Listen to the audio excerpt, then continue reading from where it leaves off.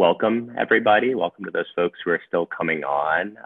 I'm happy also to see people from Angola, from Buenos Aires, from Bavaria, from Vancouver, my father on the call from North Carolina in the United States. Welcome everybody. Good afternoon, good evening, good morning, wherever you are. My name is Earle, and I'm happy to be here with you for today's event, Another Season in Hell, French Municipal Elections. It's an event that is hosted by the Rosa Luxemburg Stiftung Brussels office. C'est aussi une séance bilingue où on va parler des élections municipales en France. This event is bilingual in English and French. If you do not speak both languages, you can access simultaneous interpretation using the button at the bottom of your screen. I will now quickly give the floor to Nassima Chouch, a colleague working at the Rosa Luxemburg Stiftung Brussels office, to introduce himself and to say a few introductory words to our French speakers on the call. Merci, Ethan.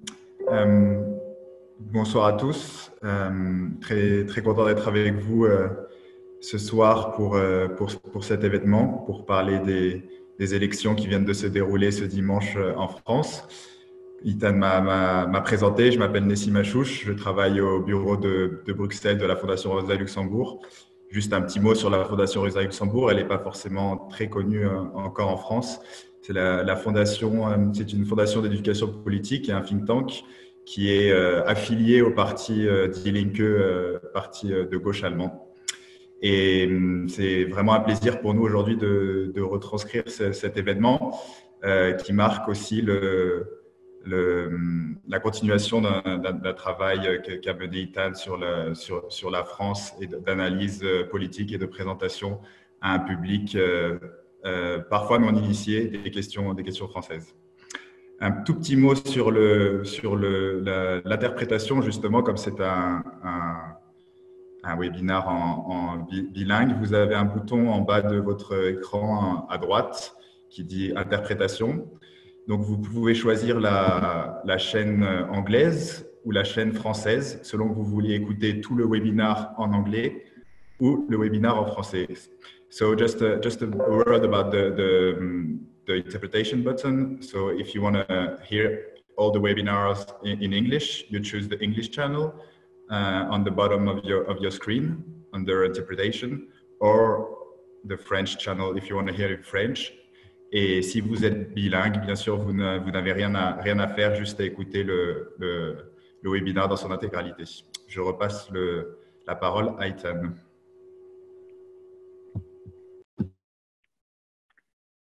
All right, so let's get started. On this Sunday, most recently, the 28th of June, voters across France went to the polls to decide the municipal governments of 4,820 communes, including all of the country's largest cities.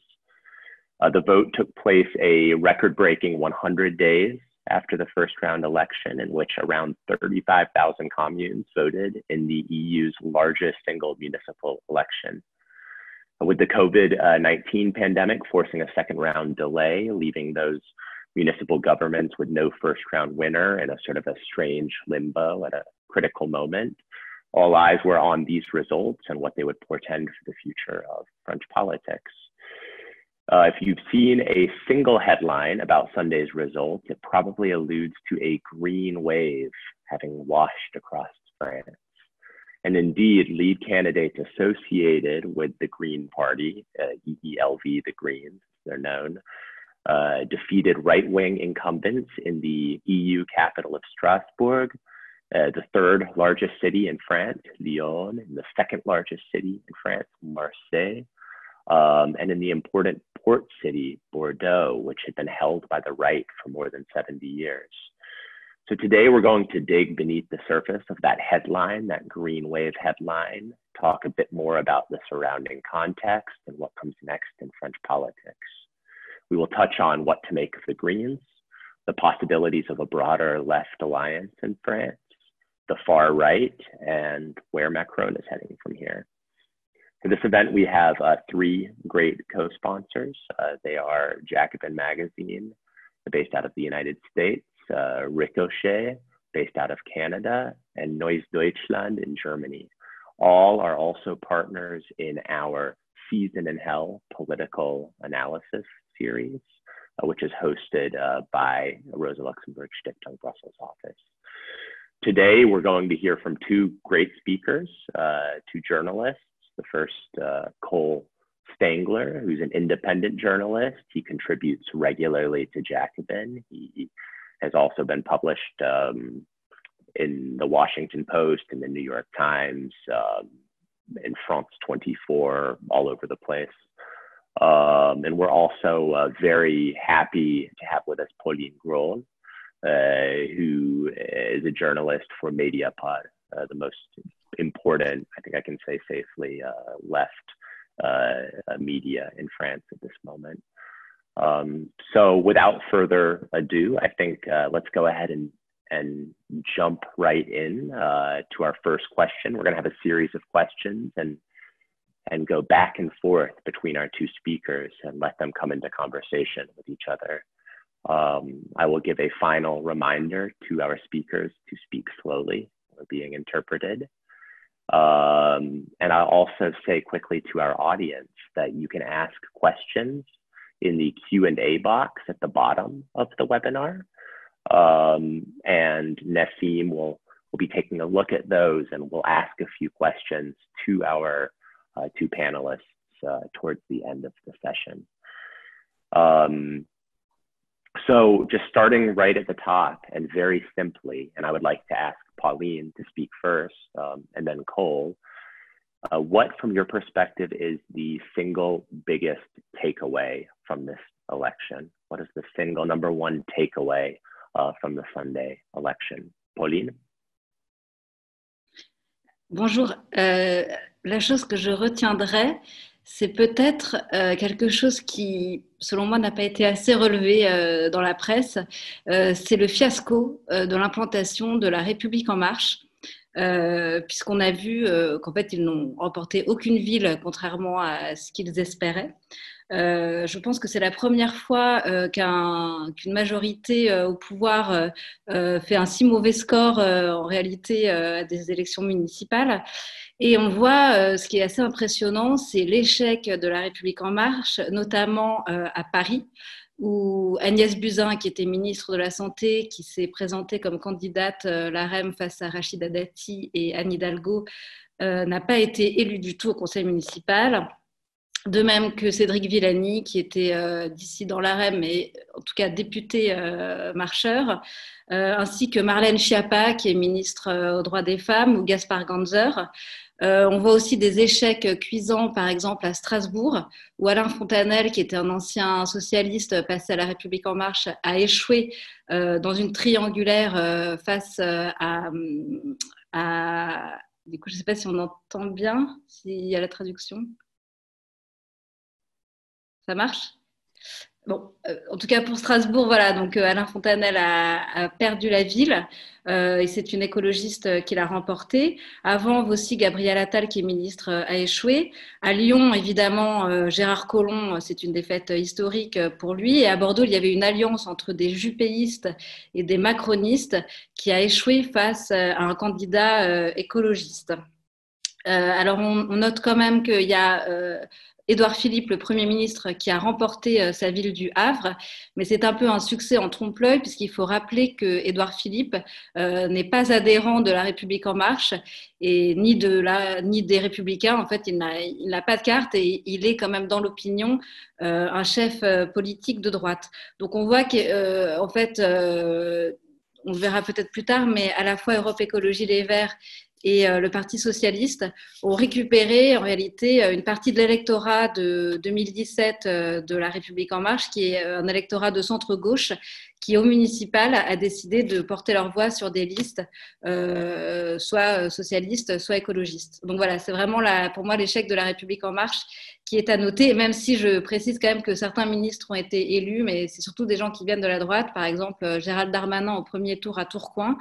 Néanmoins, il a été élu avec très très peu d'électeurs, donc c'est un succès pareil en demi-teinte.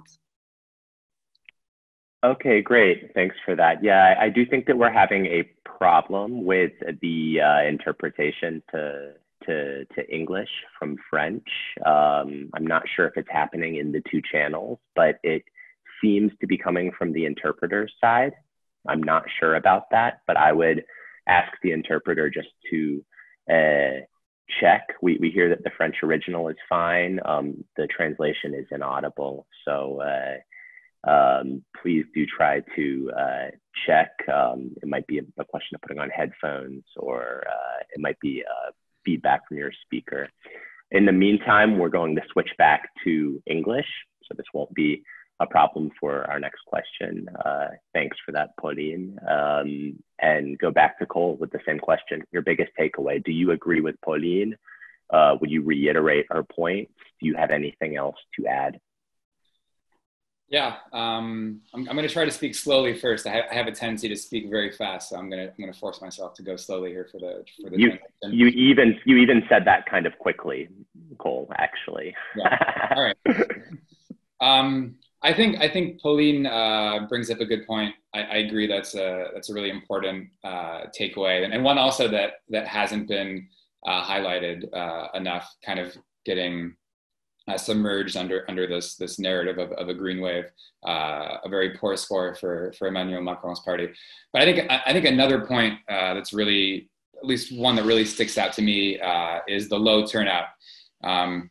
Tellingly, I come from the United States. We talk about turnout when we talk about elections. In France, people tend to talk about abstention, i.e. the portion of those who don't go out to vote. And we saw a really historic number here for the municipal elections. Obviously, they're taking place in a very particular context with the COVID crisis, the fact that you have this unheard of delay between the first and the second round. So I think the COVID crisis clearly is responsible, to at least for to some degree, but there also is something else that's going on here. And I think most political scientists, observers of French politics would recognize that. Just to give you some numbers to really underline how weak the turnout was here.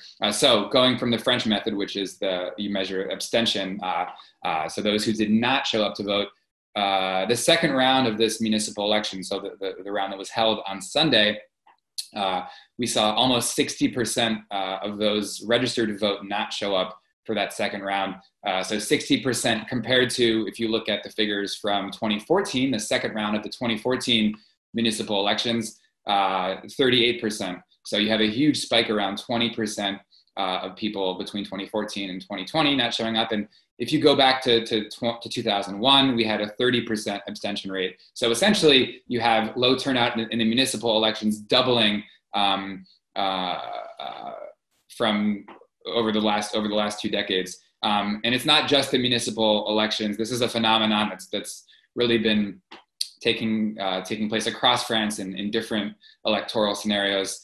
If you look at the parliamentary elections, the legislative elections that elect the National Assembly, that elected Macron's majority in 2017, that was the highest, the lowest turnout ever in the history of the Fifth Republic. I should say as well, I forgot the big punchline at the beginning.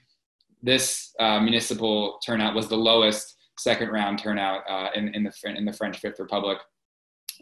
So parliamentary elections, historic levels of historically low levels of turnout, was 57% in 2017 of those not showing up. And even if you look at the presidential election, the most recent presidential election between Macron and Le Pen, one with huge stakes, one in which the far right candidate had probably the strongest shot ever, despite being a heavy underdog, still with a very heavy, a lot of stakes in that election, you still had 25% of people not showing up to that vote.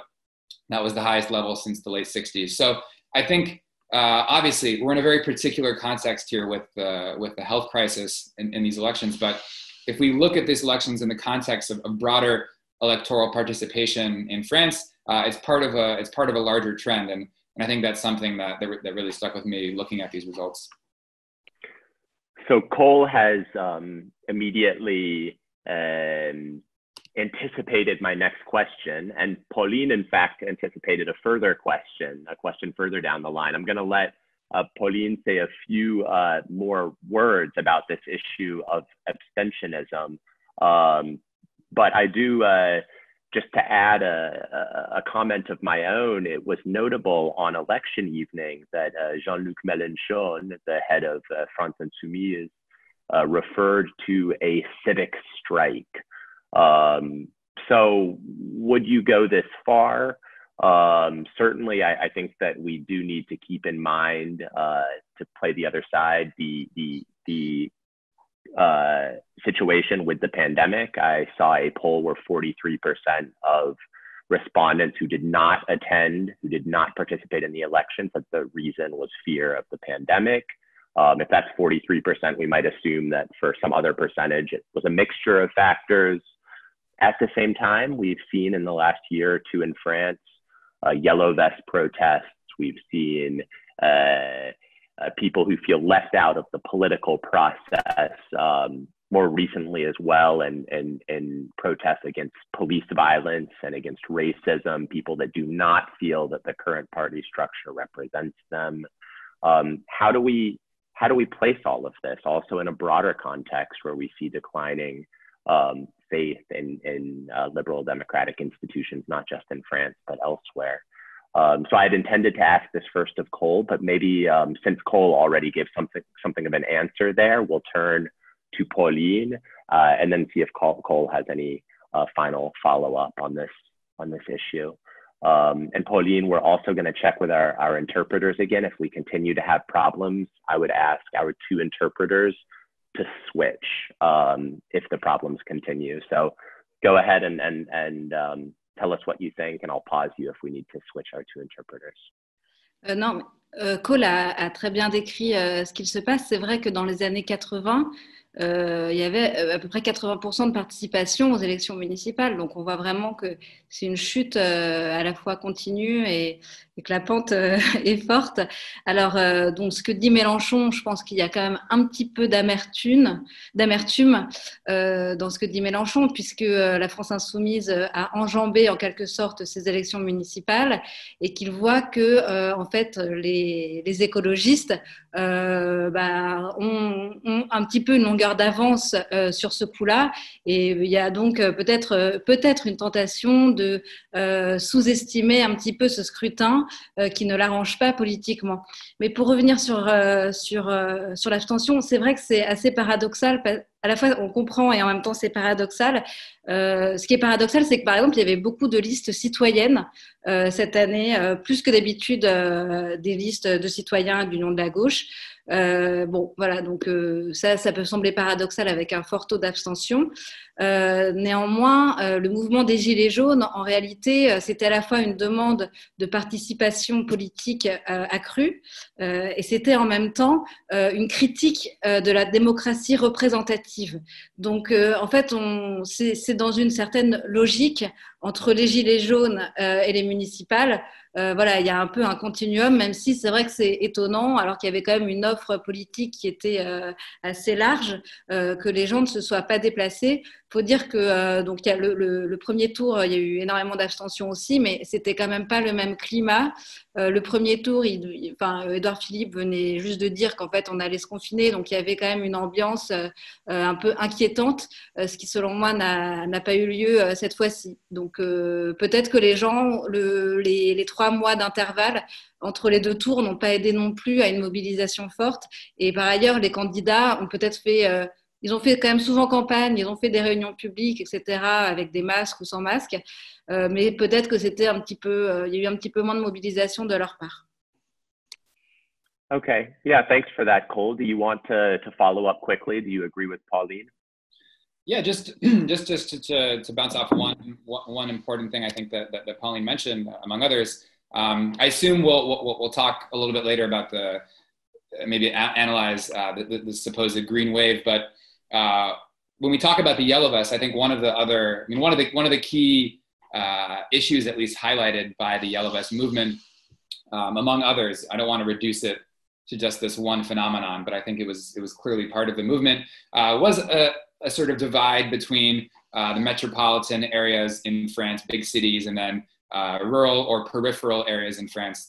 This concept of the périurbain which is sort of the kind of outer bounds of the suburbs, feeling like their interests aren't being taken into account. And I think we see this divide also manifests itself in these municipal elections. Again, I don't think this is the most important divide in France. I don't think it's necessarily the most important salient issue of the Yellow Vest, but I think the movement highlighted this among other things. And I think we see this sort of cleavage, this metropolitan, rural or peri-urban cleavage in these election results. So when we talk about the good results that the Greens had, along with other parties of the left, namely the socialists, we're talking about some of the biggest cities in France, and it matters a lot, and we can talk about why. But if you look at the list of all cities in France above 30,000 inhabitants, the Greens did not do particularly well. They won, according to Le Monde, 10 cities out of 236 cities with over 30,000 inhabitants. So important cities in France, large cities in France. In those smaller cities, we often saw the right wing do better, and again in a climate marked by a low turnout overall. So I assume we'll get to the Greens. I just wanted to highlight that one aspect. Yeah, let's go right to the Greens right now, and actually let's go to the broader left, as we might call it. Progressive coalitions, often led by Greens, as we've mentioned, one in Marseille for the first time in 20-some years, in Lyon. I already mentioned Strasbourg, Bordeaux.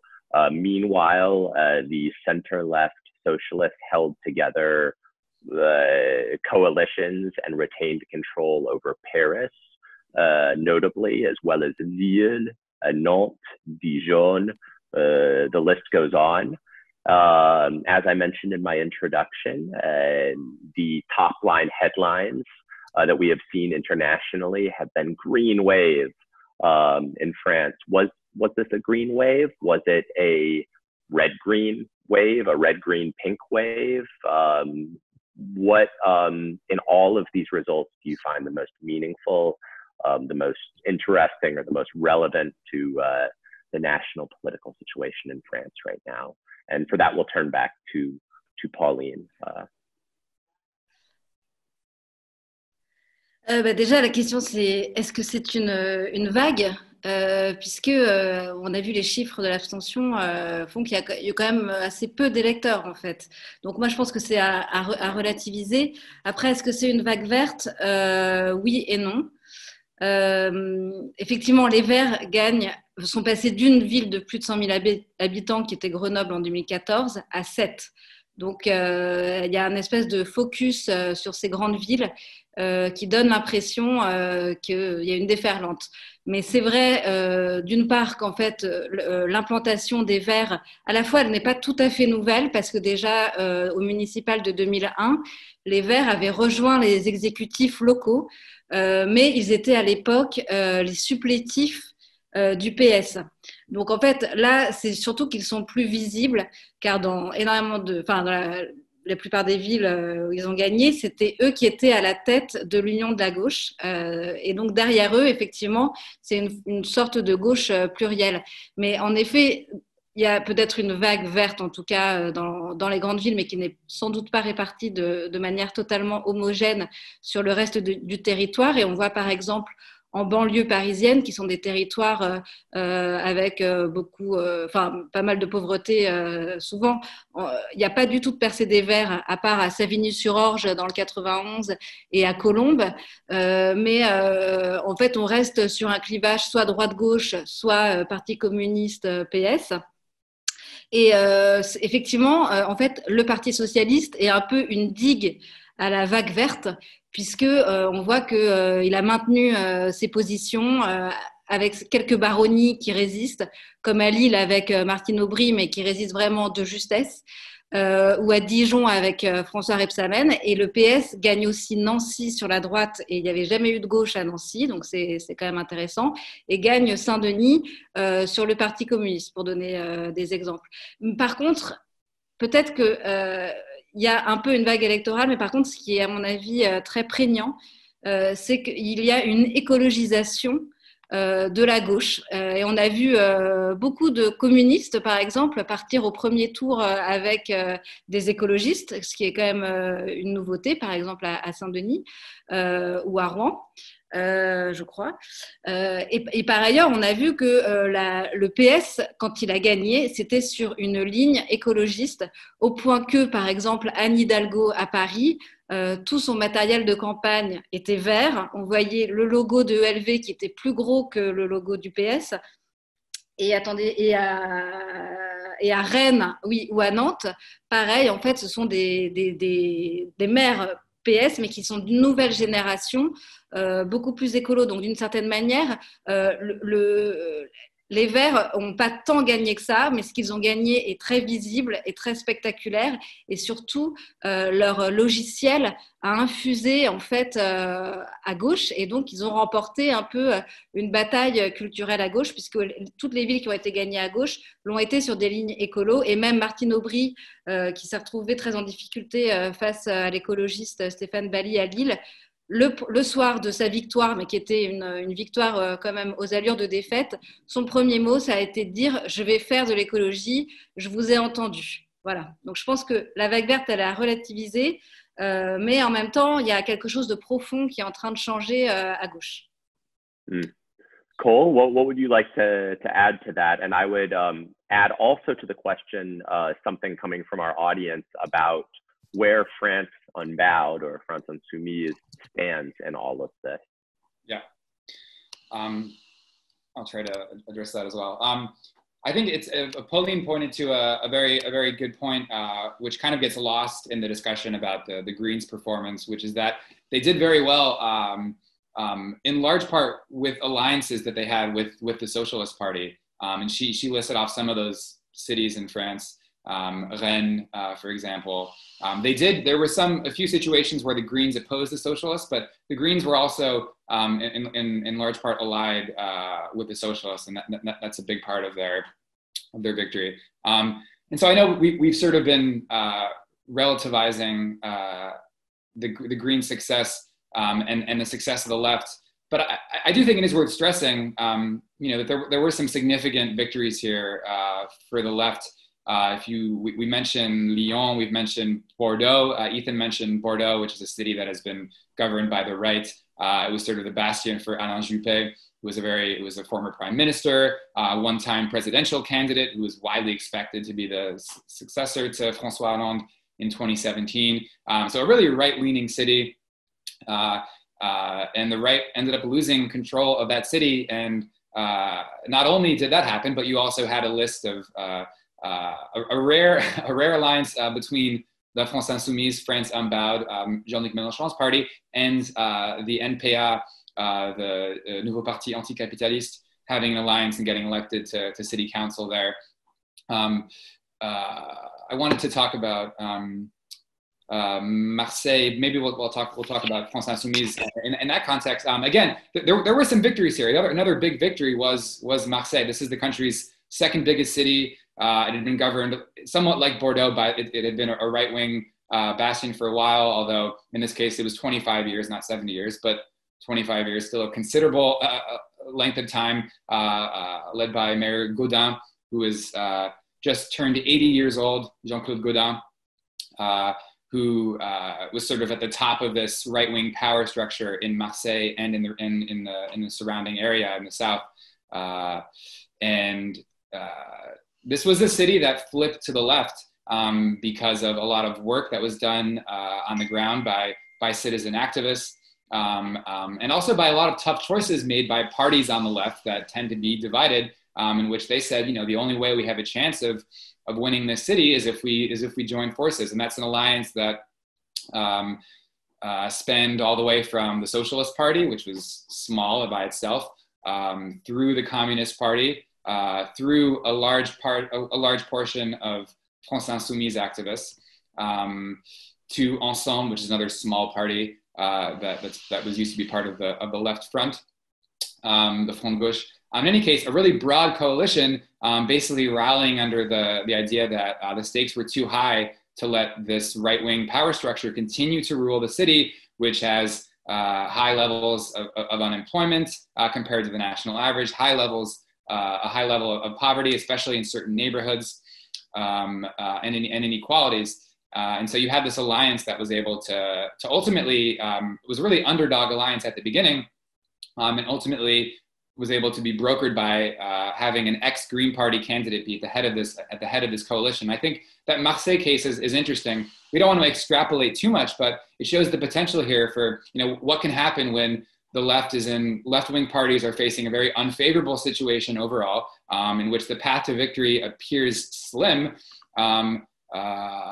Nevertheless, what can happen if you decide to work together? There's still uncertainty around that situation in Marseille, despite winning 38% of the vote compared to 30% for the right, having an overall the highest score. The election is determined by sectors of the city of Marseille, geographical sectors, somewhat like the you might say the American electoral college or something like that. So it means that they don't yet have a majority in the city council, and we'll see on Saturday when the city council elects their mayor what happens there. But I think nevertheless, the score that the Printemps Marseillais, that left coalition in Marseille did, is I think really impressive, and I think that's something to look at for the rest of the left. And I don't want to talk too much here, but just to address that one question about La France Insoumise, or someone asked about La France Insoumise, and maybe Pauline has covered this, has followed this more than I have, but I'll just say at least one word on it, which is that there's a sense among the leadership of La France Insoumise that they didn't want to be running their getting into the old political game, so to speak, and trying to run in order to control cities, and that they saw themselves in a relative position of weakness, and therefore decided to be part of these broader coalitions rather than go it alone, which is a way of simplifying things. And maybe Pauline can add more on that topic. In Marseille, activists were part of that coalition, but yes, France Insoumise overall sort of erased or erased by what happened in the elections. Well, we're going to come back to France Insoumise. I'm going to sort of pause us there on that. Pauline, you'll have a chance to speak to that in a few minutes. As a good left foundation, we will close this meeting talking a little bit about the future of the left in France. But before we do that, I want to turn elsewhere, starting with the far right, and then transitioning to talk a little bit more about Macron, a bit more about what Pauline already began to discuss with us. So I would propose that we spend a few minutes on the far right, hear a few more words from Cole, and then turn back to Pauline for anything that Cole might have missed on the far right, and also to talk to us a bit more about Macron and his political party, La République En Marche. So starting with the far right, it was the campaign strategy of Marine Le Pen's Rassemblement National, formerly known as the Front National, or the National Front, to strengthen its hold in a few key cities, opting for depth over breadth, so to speak. We see that they did manage to win the southern city of Perpignan, which is the first city that the far right has won with more than 100,000 inhabitants. It's an important local city in the southwest part of France. Cole has written extensively in The Nation and elsewhere about the dangers of the Perpignanisation of France in the context of rising inequality and ongoing discontent. Does the victory in Perpignan, Cole, qualify their strategy as a success? And how concerned should the broader public be about the position of the far right, the position of Marine Le Pen coming out of this election and heading toward the 2022 national and legislative election? Just a couple of quick things. So Perpignan is now the biggest city in France governed by the far right. They actually, in the mid 90s, also won another city in the south, Toulon, which ended up being a disaster, and the coalition fell apart. But they did govern a city back in the 90s that was even larger than Perpignan. But this one, obviously important because the party is rising. I also have to say, as much as I would like to claim credit for the term, the idea of Perpignanization comes from Dominique Sistach, who is a sociologist of law who I spoke with in Perpignan, who knows the city very well, is from the area. When sort of we were talking about, how much does this really matter for the rest of France? Because when you go to Perpignan, it's a very particular city. Well, before I get to that, I think, talking with Dominique Sistach, talking with other people, and from what I've observed, the National Rally, one of the preconditions for the National Rally really to succeed, to get support, is the economy is a struggling, a difficult economic context. There's many graphs that have shown this. You might have even seen them, the people that are on this call, of really support for the National Rally tracking with unemployment. And that's something that you see across the board. So in general, rich cities, better off cities do not vote for the National Rally or don't have strong support for the National Rally. It tends to be in poorer places. It's not guaranteed, but poorer places in very specific contexts. And Perpignan is a city that is extremely poor when compared to the rest of France. It's a city with high levels of poverty, 32% poverty rate, high levels of unemployment, 23%. It's also a city that's very ethnically diverse, different communities. You have a large North African population, people of North African descent. You have a large Pied Noir population, so Europeans who came from North Africa, returned to France. You also have a large gypsy population, the Gitan community in Perpignan, which claim to be distinct from the Roma. So you have this situation where you have a very difficult economic context, you have a very diverse city, and you also have tremendous political disillusionment with the governing mayor. So Perpignan has had, I think, 3 mayors since the 50s, I think. 2 of them were father and son. The current mayor has just lost. Louis Alliot of the National Rally will be the 4th mayor since the 1950s. So to the extent that you have a situation of a very difficult economic situation, high levels of poverty, high levels of unemployment, to the extent that you have this diverse population all living in the same city, although not necessarily of the same city, of the same city, but not necessarily living in the same city. They're keeping to themselves in large part. And to the extent that you have political disillusionment, these are factors that help explain the success of the National Rally. And so at the same time as they had this big victory in Perpignan, but if you look at the rest of the country, they didn't get any major victories like this. So I think that's also worth pointing out. I think they have 3 cities right now with over 30,000 inhabitants, which really isn't that much. So it's a danger, and especially if you look at the economic situation right now, it's something to worry about. And certainly the presidential and other elections, speak to their support. But in terms of taking over cities, we'll see what happens in 6 years from now. Yeah, I just saw a very early poll, ahead of the 2022 presidential elections that has, Macron really neck and neck with Marine Le Pen, which was the case for those of you who did not follow it in the first round of the last presidential election. So turning back to Pauline, first, if you have anything to add with regard to the Rassemblement National and to Cole's comments, any points of agreement or disagreement, and then I would ask you to sort of take us from the right back into the center of the political discourse and comment just a little bit more on how meaningful you think these elections were for Macron. You wrote a very good article in December of last year already for Rosa Luxemburg Stiftung, where you argued that the Greens and Macron's party, Republique En Marche, are fighting over a substantially overlapping electorate.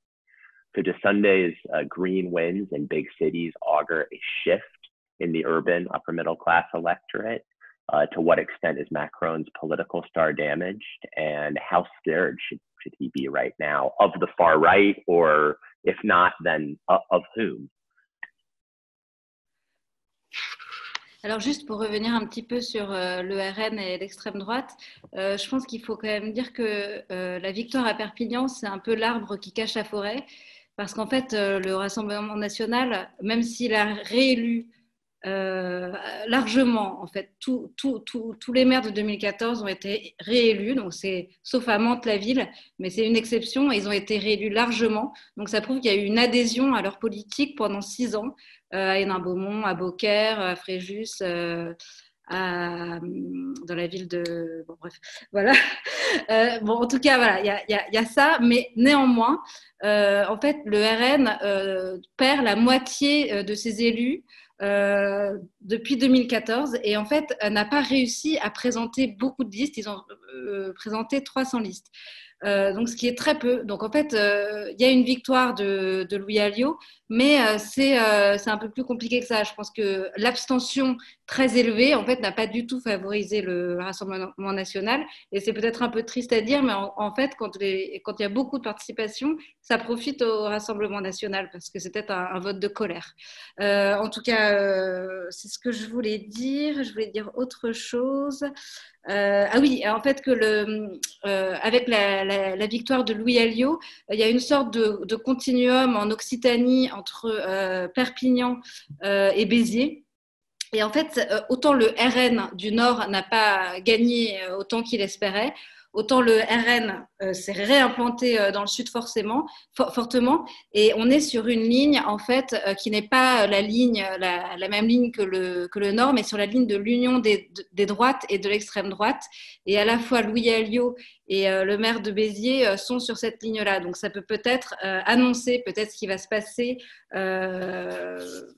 pour la suite. Voilà. Ensuite, pour revenir sur ta question, Ethan, sur la question de Macron et des Verts qui se disputent en partie le même électorat. Donc, en fait, là, on a vu, en effet, qu'il y a sans doute une partie de l'électorat de Macron de 2017 qui s'est reportée soit sur les Verts, soit qui est retourné au PS. Donc, c'est un peu normal puisque Macron s'est fait élire sur le « et » en même temps. Et quand il est arrivé au pouvoir, il a fait une politique très à droite. Donc, c'est un peu normal qu'il y ait des déçus du macronisme. Et en fait, Yannick Jadot, donc, qui est une figure importante au niveau médiatique des Verts, l'eurodéputé, a depuis longtemps essaye surtout de ne pas en tout cas de ne pas rebuter en fait les électeurs macronistes qui seraient tentés d'aller chez les Verts. Et il a tout un discours autour, par exemple, du fait qu'il n'est pas dans l'opposition, ou en tout cas, il a laissé un peu planer le doute sur le fait qu'il pourrait rejoindre le gouvernement. Donc, en fait, ils sont dans une posture un peu d'accueil. Et en fait, on a bien vu à Paris, par exemple, que ça a marché. À Paris et à Rennes, je vais prendre un peu deux exemples. Donc, à Paris, où en fait, c'est ce que je disais au début du séminaire, en fait, Agnès Buzyn n'a même pas été réélue. Et en fait, c'est Anne Hidalgo qui a fait le rassemblement à la fois à gauche et qui, du coup, a dévitalisé Agnès Buzyn, qui avait aussi des problèmes un peu personnels depuis le Covid. Sans parler de l'affaire Griveaux, il faut dire qu'Anne Hidalgo a eu quand même un peu de chance avec ses adversaires. Et ça a repolarisé le débat, en fait, entre Rachida Dati, qui était sur une ligne à droite caricaturale, pro-voiture, anti-vélo, une ligne écolo de gauche. Et là-dedans, en fait, Agnès Buzyn n'a pas réussi à se positionner. Et on voit bien qu'au niveau local, le en même temps macroniste, c'est compliqué de comprendre ce que ça veut dire. Ce qu'on voit aussi à Rennes, c'est qu'à Rennes, en 2017 et en Bretagne, il y a eu énormément de départs de socialistes vers la République En Marche. Et en fait, sans doute que ces gens, alors les élus sont restés à la République en marche, mais par exemple Lorient, la ville de Lorient, où le candidat LaREM était soutenu par Jean-Yves Le Drian, a perdu. Donc voilà, donc c'est un échec en Bretagne, et Nathalie Appéré en fait a récupéré donc la maire rennaise, je ne sais pas si je m'exprime bien, a récupéré fortement une partie de l'électorat En Marche, et Carole Gandon, qui est d'ailleurs l'épouse d'un député, enfin qui était très comment dire, très dans le game au niveau de l'AREM, a fait un très mauvais score. Donc en fait, on peut voir que un peu le pari de Yannick Jadot de récupérer une partie du centre, sans doute que ça a eu lieu, et ça aussi, ça s'est porté sur le PS. Et par exemple, à Saint-Denis, Mathieu Hanotin, donc le candidat socialiste, En Marche avait fait un relativement bon score aux européennes, et on voit que le candidat LaREM s'est écroulé, et c'est Hanotin qui a récupéré le centre et d'ailleurs une partie de la droite. All right, thanks. I think that we've been going for about 45 minutes now, and it would be great to turn things over to our audience to ask a couple of questions. I know that Nassim has been also looking on Facebook Live, and I see that we have a few questions in the Q&A box. So Nassim, why don't you take the floor and ask a couple of questions from our public to our speakers. Merci, Fan. Oui, on a beaucoup de questions. Je vois que les débats et les présentations ont déclenché les questions, notamment sur cette question de la. Pauline a utilisé le terme de d'écologisation de la gauche. Alors, on a une question de la part de Derrick qui nous demande qui compare le cas avec Vancouver, et qui nous dit que souvent, lorsqu'ils étaient au pouvoir, les Verts au Canada ont utilisé, ou en tout cas ont continué les politiques néolibérales, notamment sur la question du logement ou sur d'autres questions. Est-ce qu'il n'y aurait pas une tendance à utiliser est-ce qu'il ne va pas y avoir le danger de voir une certaine écologisation en surface de certaines villes, mais avec la continuation d'un agenda néolibéral? Et la deuxième partie, c'est est-ce que Macron, lui, ne va pas lui aussi utiliser cette image verte tout en continuant à mettre en place des politiques néolibérales? Alors pour Macron, quand même, ce qu'il faut, enfin je réponds rapidement, mais il y a eu le front anti-écolo quand même qui a eu lieu à Lyon ou à Bordeaux ou dans d'autres villes entre LR, les Républicains et la République en marche. Donc quand même ça va rester, c'est-à-dire que Macron il pourra plus dire moi je suis écolo.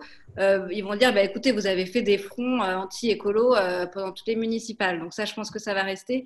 Après, sur la première question, en fait, la question c'est est-ce que les Verts sont un petit peu le faux-nez d'une dérive centriste de la gauche, si je comprends bien, ou en tout cas, est-ce que c'est pas vraiment la gauche? Alors là, c'est un peu compliqué de répondre parce qu'ils n'ont quand même pas commencé leur mandat. Après, ce qui est intéressant, c'est que je pense que à la fois, oui, c'est vrai que, en tout cas, toutes les classes populaires n'ont pas été grandement représentées puisqu'il y a eu une très forte abstention au municipal, et que du coup, le vote écolo, c'est un vote quand même assez gentrifié, des intellos, une gauche voilà, assez à l'aise financièrement et intellectuellement, on va dire. Et du coup, même en fait, les candidats qui ont été élus sont un peu à l'image des électeurs, c'est-à-dire c'est beaucoup des ingénieurs, ce sont des gens qui sont avocats, alors qui ne viennent pas du monde ouvrier, qui n'ont pas les trajectoires qu'il y a pu avoir au Parti communiste, et qui ont sans doute moins de surmoi social que le PS ou le PC, parce qu'ils n'ont pas la même histoire. En même temps, les Verts, ils viennent aussi de la deuxième gauche, Et c'est quand même une forme de gauche, c'est certes pas la première gauche, mais sur les questions, par exemple, sociétales, ils sont presque plus à gauche que le PS. Hein. Il faut quand même rappeler aussi que les Verts ont été les premiers à quitter, en tout cas, ils sont partis du mandat d'Hollande quand Valls est arrivé. Après, c'est sûr je pense qu'il y a des tensions qui ne sont pas résolues, malgré ce qu'ils disent, sur la question fin du monde et fin du mois, même combat. Moi, je pense que c'est trop facile de dire ça, c'est un peu un mantra.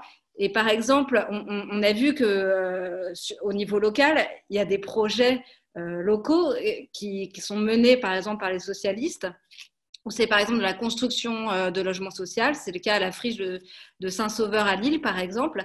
Et il y a toute une bataille entre Martine Aubry, qui voulait faire à la fois un centre commercial, mais aussi des logements sociaux, parce qu'il y a plein de gens qui vivent dans un habitat insalubre à Lille. Et donc, elle propose de construire des logements sociaux, alors que les Verts, ils sont sur une vision, voilà, on va faire un parc. Et en fait, les quartiers populaires ont aussi droit à la beauté, à la nature, etc. Donc, je trouve que l'exemple, il est assez bon parce que c'est vraiment une question de priorité. Et c'est sûr que peut-être que les écolos ont moins de réflexes. Après, est-ce qu'ils sont vraiment néolibéraux? Ça dépend de quelle écologie on parle.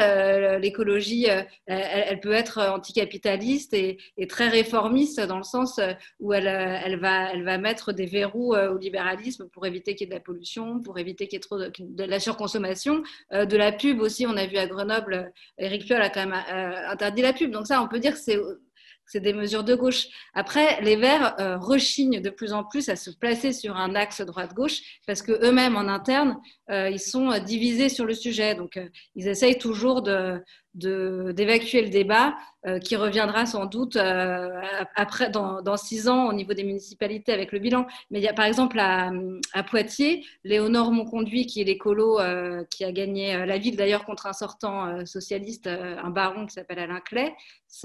En fait, elle était très proche, elle était quand même assez proche du NPA. Elle a signé des appels à la régularisation, à l'accueil de tous les migrants et tout. Donc en fait, il y a plusieurs styles de Verts. Il y a à la fois elle à Poitiers, mais il y a aussi Grégory Doucet ou Bruno Bernard à Lyon. Pierre Urmic qui est avocat à Bordeaux. Ils ont chacun en fait essayé d'adapter leur ligne un peu au contexte local et au rapport de force. Et voilà. Après, théoriquement, quand même, l'écologie, elle doit remettre en question le néolibéralisme. Mais bon.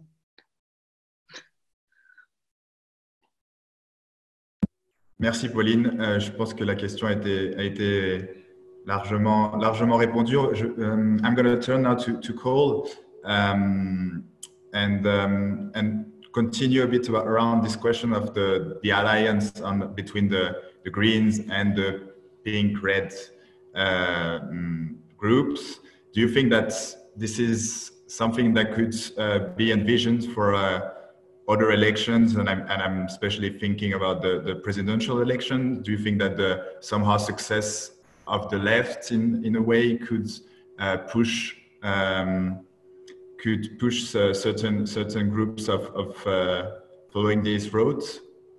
This has come up twice or 3 times in the question, so it's important to somehow, but maybe also this is also for a bit for the end. So just very briefly say a word about that. I think it's good to go ahead and answer it now. Here we are. I would say to have at it, Cole. Yeah, I mean, there's certainly people within the Greens and the Socialists who are thinking that this is the alliance that is going to be able to give them a chance to compete in the 2022 presidential race. I was talking with Olivier Faure, who's the general, who's the first secretary of the Socialist Party, just before the election on Sunday, and the results ended up going the way that, in many ways, they thought. And his Olivier Faure's line is essentially that these elections are illustrating that there's this what they call a social ecological bloc, which is sort of a third force that could potentially rival the force of Marine Le Pen and the far right. and then also Emmanuel Macron and his sort of, I don't know what you call it, pro-business centrism, essentially Macronism. So this is the way that the Socialist Party, or at least parts of the Socialist Party, and especially Olivier Faure, are thinking, is that the elections, if you look at the score that the Greens and Socialists had, again, this is their perspective. If you look at the score that they had, this shows that there's a mandate for something else to offer up other than Le Pen and Macron. And we saw Julien Bayou, who's a prominent figure in the Greens, the national secretary for the party, comparing these elections to the 1977 municipal elections, which helped pave the way for François Mitterrand to get elected in 1981. I think that the setting is very, very different from the 1970s. But in any case, what matters is that there are people who are starting to sort of take up this discourse of left unity. We saw even before the elections in May, there was a petition that was put out calling for a common initiative on the left that was signed by a number of prominent left-wing politicians that include Yannick Jadot of the Green Party, other Greens, Éric Piolle, the mayor of Grenoble, who we've talked about. It included importing communists. It included the head of the Socialist Party, Olivier Faure. So there is some momentum here to create this sort of force, a potential third force. We're so far out from 2022 that it's, I don't want to get into too much idle speculation because it's so early, but I think one of the questions, I think it's safe to say that's going to be looming over this sort of recomposition on the left is where, if there is going to be a third force, if people can set aside the differences and come up with some common plan, where is the center of gravity going to lie in that third force? Is it going to be something that's reflective of basically an accord between the leadership of the Greens and Socialists, in which it's, we'll give you some seats for the legislative elections, you can run your candidate for the presidential elections, we're on board together. Is it going to be a kind of classic political marriage like that, or is it going to be something that's potentially different, which I think is more unlikely? But when I talk to critics of this discourse we're hearing from the Greens and Socialists about, and it's not everyone in the parties, I should say, but it is a significant enough of a part to be mentioned. One of the criticisms I hear of this discourse is that this is still sort of the old way of thinking politically. And if you look at the level of turnout in elections, if you look at the image of the Socialist Party, that this sort of alliance isn't going to work. You're going to need to have something else that takes into account concerns from people that don't go out and vote, that takes into some of the concerns that were expressed in the Yellow Vest movement. I'm not a politician. I don't know how you put that together, but I think that's an important discussion. I think it's going to be continuing over the next 2 years. If there's going to be left unity, who's going to be at the heart of it? Who's going to have the power in that recomposition? And there's millions of thousands of different iterations it could take, but I think that's going to be hanging over the next 2 years. Merci beaucoup, Cole. Peut-être juste une dernière question, puisque nous avons aussi une audience internationale et européenne et que nous sommes une fondation allemande. On a parlé de phénomènes, notamment la montée des écologistes, l'extrême droite présente qui a peut-être tendance aussi à s'allier parfois avec il y a des volontés avec la droite classique de certaines alliances. Et on retrouve ces mêmes phénomènes, certains de ces phénomènes en Allemagne aussi. À quel point vous pensez que cette élection et ces résultats sont propres à la situation, à la conjoncture française, ou est-ce qu'on n'est pas aussi en train de voir, la France n'est-elle pas aussi en train d'être un exemple d'une vague un peu plus européenne aussi, donc de cette place aussi de la gauche qui se restreint entre les écologistes d'un côté et l'extrême droite qui monte de l'autre côté et qui menace de faire des alliances. Ce serait intéressant de vous entendre très rapidement tous les deux sur cette question. Moi, je vais répondre rapidement parce que je n'y connais pas grand-chose, mais d'après ce que j'ai compris, ce qui est intéressant, c'est que je pense qu'effectivement, c'est la prise de conscience écologiste, elle est mondiale, et avec le Covid, sans doute qui a touché tout le monde, hein. Peut-être que ça va encore plus monter. Mais après, on revient un peu sur le sujet des écolos et quelle est en fait la ligne des écolos qui est peut-être pas la même en France, peut-être qu'ils sont plus à gauche d'une certaine manière, mais peut-être que je me trompe, que les Grünen allemands. Par contre, ce qui est intéressant, c'est qu'effectivement, peut-être qu'on va, en tout cas, c'est ce qu'espèrent les écolos, c'est de faire, en France en tout cas, c'est de faire un match, en tout cas de s'inscrire dans le duel avec l'extrême droite et de dire en fait, nous, on est le rempart en fait à l'extrême droite, aux destructeurs, parce qu'ils voient ça au niveau global avec Bolsonaro, avec Trump, à ceux qui sont anti-écolos, qui sont révisionnistes sur la question du climat. Et donc c'est possible qu'il y ait un nouveau clivage, en tout cas c'est ce qu'essayent d'imposer les écolos, non pas entre droite et gauche, mais entre écolos et extrême droite, ou entre destructeurs et personnes défendant la nature.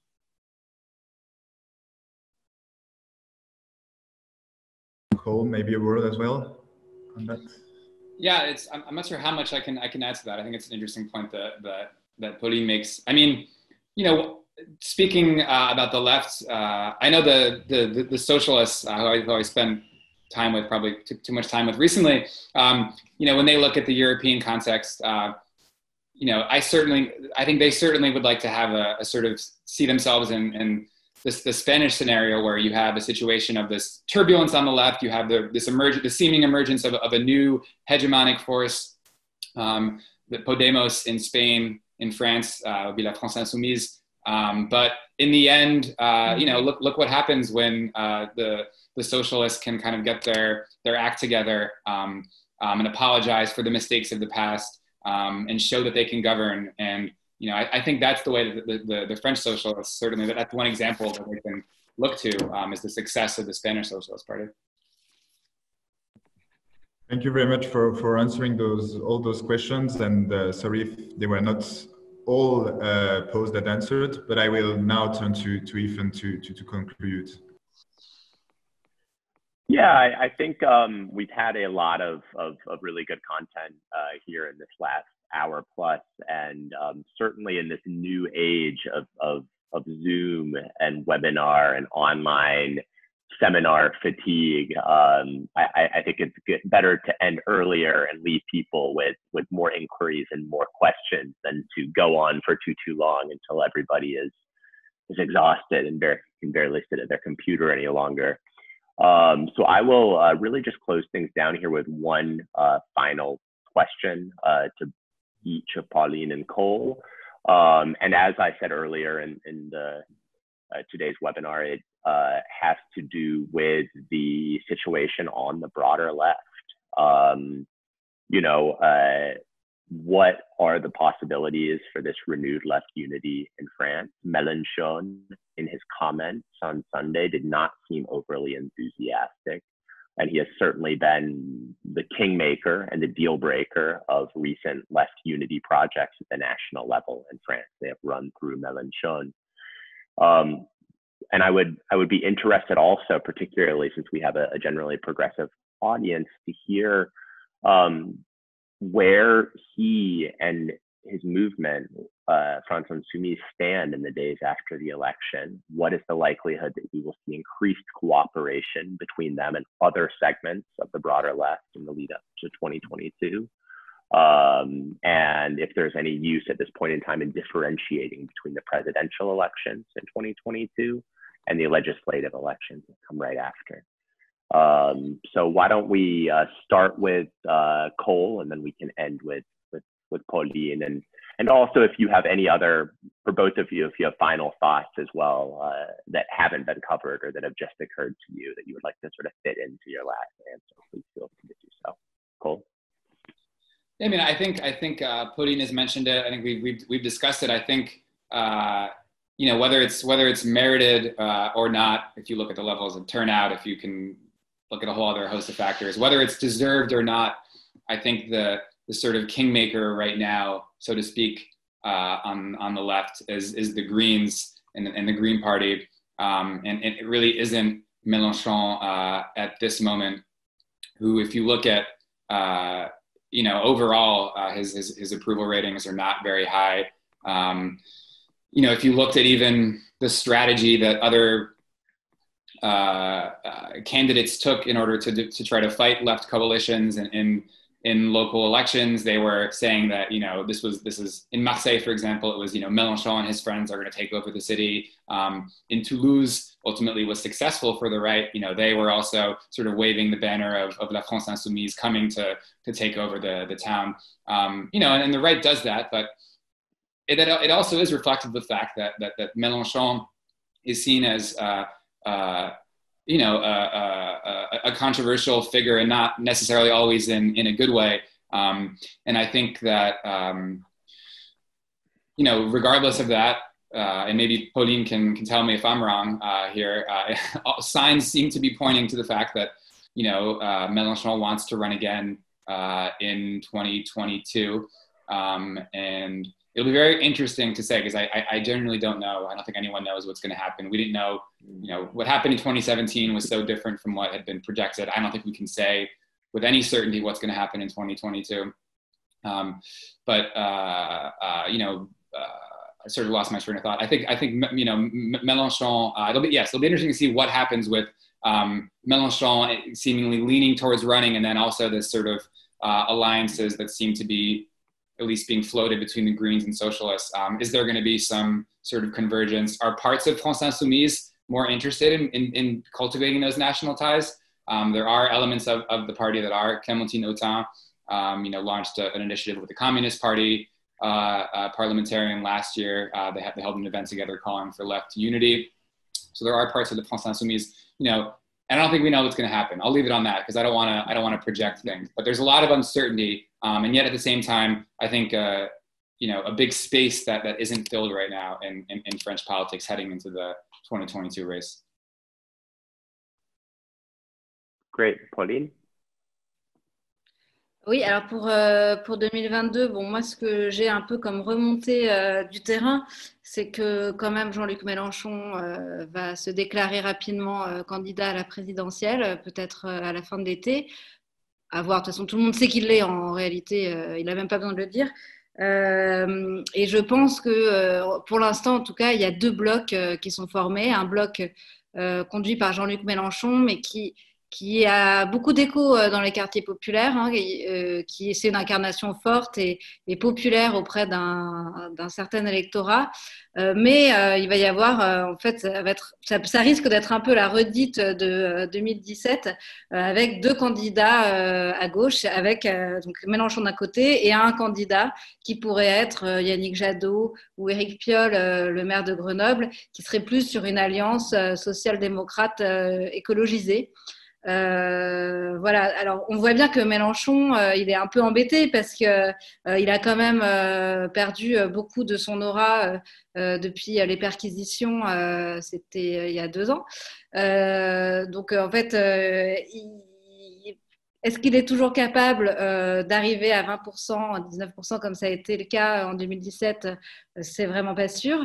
Et par ailleurs, c'est possible que s'il y a une union et une candidature plus collective, qui joue le collectif face à lui, qui serait plus dans une incarnation personnelle, ça puisse... en fait, on ne sait pas comment ça va se passer. Est-ce que ça va se régler au sondage? Est-ce qu'il pourrait y avoir une primaire? Je ne pense pas. Donc, je ne sais pas comment ils peuvent se débrouiller. Je ne sais pas s'ils le savent eux-mêmes. En tout cas, ce qui est assez drôle, c'est que Mélenchon, on voit, fait un peu la danse du ventre au Parti communiste. Il a publié récemment un blog en disant que voilà, les guerres anciennes, c'était oublié, sachant que les confrontations étaient très dures entre Jean-Luc Mélenchon et le PC. Mais on a vu aussi au municipal qu'il y a eu des alliances sur une partie de la Seine-Saint-Denis, sur la circonscription du député Alexis Corbière, dès le premier tour, entre le PCF et la France Insoumise. Donc peut-être pour recoller les morceaux, essayer de refaire une force moins solitaire qu'attendu, essayer de récupérer le PC. Après, il faut dire que tout ce qui est accord d'appareil, les insoumis, en tout cas la base insoumise, déteste ça et a été élevée politiquement dans la haine de la soupe au logo, etc. Donc c'est compliqué pour Jean-Luc Mélenchon de venir à la tête d'un rassemblement pour cette raison-là. Et par ailleurs, je pense que les Verts et le PS ne veulent surtout pas de Jean-Luc Mélenchon. Donc en fait, je pense qu'ils vont essayer de prendre non pas Mélenchon, qui en fait ne pourrait venir que au-dessus d'eux, mais peut-être essayer de tirer, d'aller chercher son électorat. Et voilà, c'est pour ça que par exemple le rôle de François Ruffin pourrait être assez important dans le sens où en fait il n'arrête pas d'appeler à une alliance entre les rouges et les verts. Est-ce que ça irait jusqu'à lâcher Mélenchon pour aller par exemple sur une candidature de Piolle? Moi je pense que du coup il peut être un peu, il peut créer quand même une dynamique même si il n'est pas candidat. Mais c'est possible qu'il y ait quand même deux candidats en 2022. Ils ne seront pas sur la même ligne, comme disait Cole tout à l'heure. C'est vrai que y a la gauche radicale, une gauche plus antilibérale et une gauche peut-être plus sociétale. Mais enfin, je pense que c'est plus compliqué que ce que je dis, mais il y aura peut-être deux gauches et deux incarnations de style, avec au fond peut-être des programmes qui ne seront pas si différents que ça. Okay, thanks very much. So we're ending things on a certain note of uncertainty, which is only fair because it's still a very fluid and unstable situation in French politics. It really has been since 2017 at the very least. And as always, clarity will come through struggle. And I would add that we will see struggle in this next period also between the two wings of the Greens, between the Greens and their new coalition partners with their various shades of red, and also between these ostensibly now left-governed cities and the neoliberal right duality that still controls the discourse at the national level. But what is already clear, at least from my perspective, is that there now exists political space to wage that struggle in France, which is something that has eluded the broader electoral left since 2017. And from my perspective, again, represents a chance that shouldn't be squandered. So on that note, you'll note that in the chat, I've shared with all of you our dossier of Gießen and Hell. There are articles from Cole, from Pauline, from many other young writers from France and beyond on French politics. For those of you who want to find out more, I would recommend you to go there. I would also really highly recommend all of you to check out Pauline's work and Cole's work. They're two of the best journalists around. Pauline mostly in Mediapart nowadays, Cole publishing in various places. And on that note, thanks to all of you in the public for being here. Thanks also to our interpreters and to Alexandra for all of the help with comms and outreach. Thanks also to our media partners, Jacobin and Ricochet, and also Neues Deutschland, and of course to Rosa Luxemburg Stiftung for hosting us. On that note, good afternoon, good evening, good morning, wherever you are in the world. Take care, and we'll see you all next time. Bye-bye. Bye.